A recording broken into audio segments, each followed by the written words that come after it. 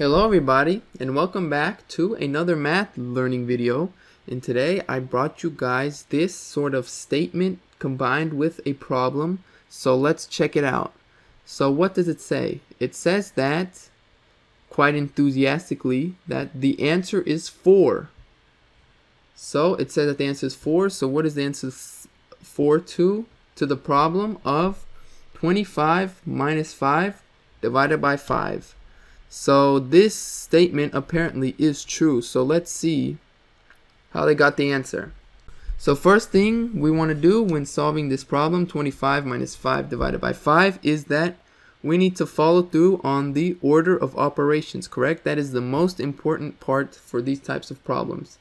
So the orders of operations, or as some of you may know as PEMDAS, at least that's how I learned it.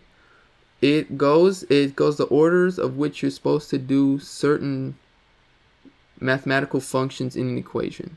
So if we were to look at PEMDAS, the D in division comes before the S in subtraction. So that means that we need to do the division here first, right?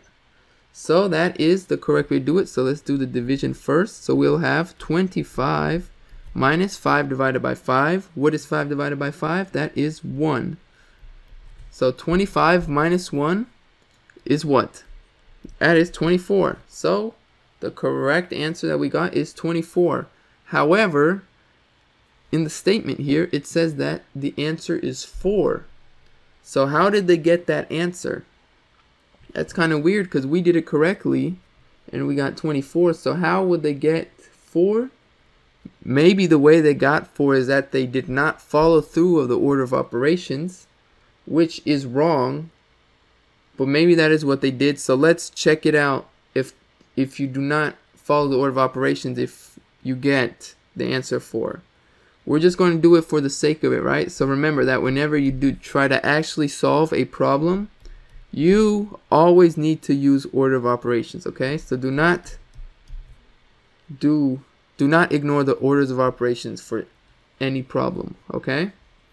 So, but if we were to purposely do this wrong and not abide by the orders of operations, we would have 25 minus 5, which is 20, divided by 5. So 20 divided by 5 is 4. So this 4 is the same answer that the people who wrote the statement got. However, we're on the assumption that the people who wrote this statement got the answer in a correct way with doing correct math.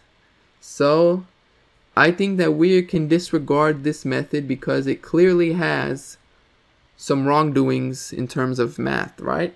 So I'm not going to consider that this is the correct way that they got this answer, because we assume that this statement has to be correct some way. So since this statement has to be correct some way, let's look at it one more time. And if you look at it, you may find it weird that the statement is so enthusiastic, right? Since it has exclamation mark, it's so enthusiastic, although it's just stating an answer that one got from doing a math problem, right? Because normally when one does a math problem, they will not so full of emotion and full of excitement state their answer. The answer is 4. Normally you would just say it normally. So maybe this exclamation mark has a different purpose. And for those of you who know, if you don't know yet, it's totally fine. But an exclamation mark also in math terms has a different function. And the function that it can take is a factorial.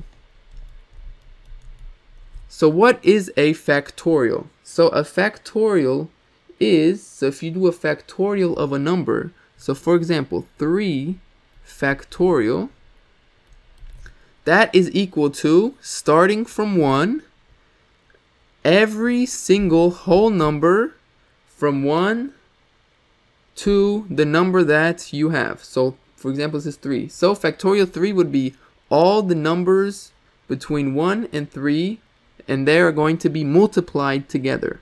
So 1 times 2 times 3.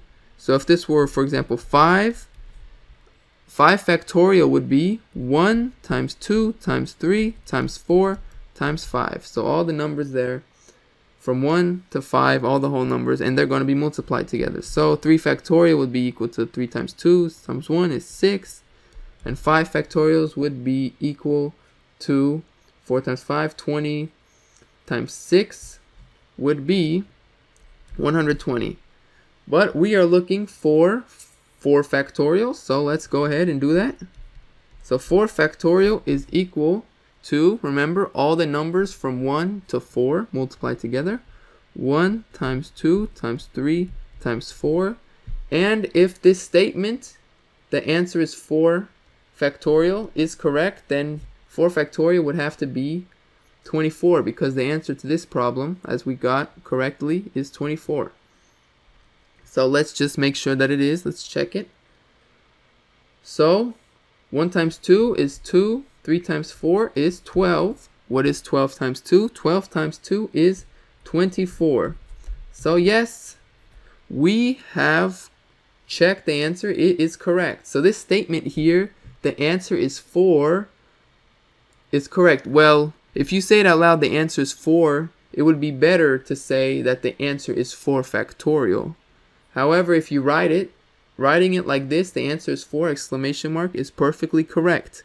So this was not a wrong answer. They did not do their orders of operations wrong. It is in fact correct. So to end this video, I want to show you guys how factorials can be used in math. What is the purpose that they have? So you guys all have probably seen a type of problem where you have some kind of objects or people. For example, I'll say ABC. And these people, these ABCs, are each their own person. And we need to figure out how many different combinations that the ABC can be put into. How many different orders they can be put into, right? So for example, ABC, we can have ABC, of course. ACB, BAC, BCA, and then CAB, and CBA. So that is all the different orders and combinations we can have for these 3 different objects, right? So where do factorials come into play? Well, since we have these 3 objects, right? We see that with 3 objects, we can have 1, 2, 3, 4, 5, 6 different combinations, right?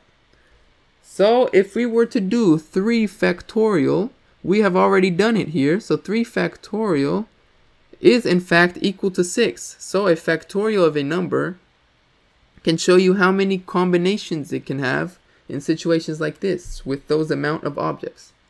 So I hope you learned something watching this video. I hope you enjoyed this video. If you did, I would greatly appreciate if you like and comment. And with that being said, thank you for watching, and I'll see you guys next time. Bye.